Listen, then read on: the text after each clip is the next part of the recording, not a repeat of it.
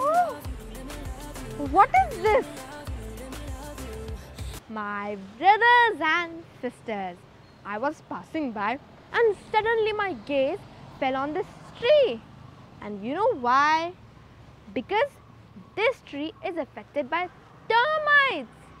But what is this termite?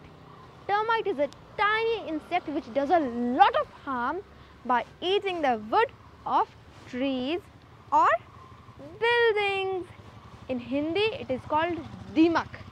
Now look what a great harm termites have done to this tree. I think this is gonna be very, very, very dangerous.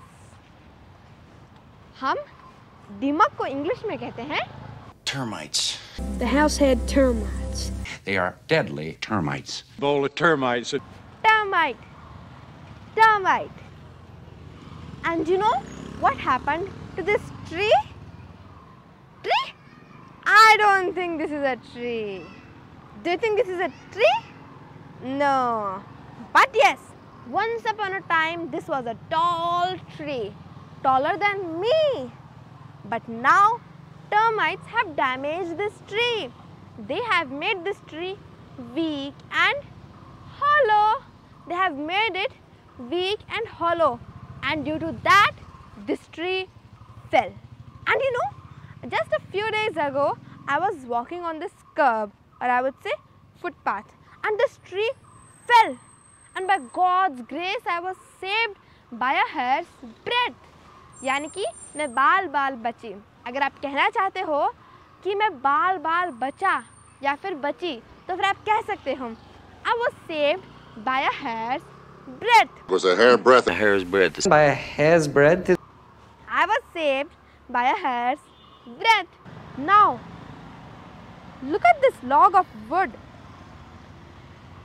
Now, here also termites have made this log of wood hollow. But here, what is this log and hollow? Hollow means खोखला. यानी कि दीमक ने इस लकड़ी के लट्ठे को खोखला कर डाला है. खोखला. And what is log?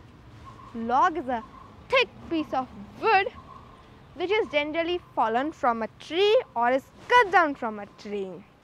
Now look at this log of wood. Termites have affected it, and now you look how hollow it has become. It has become really hollow.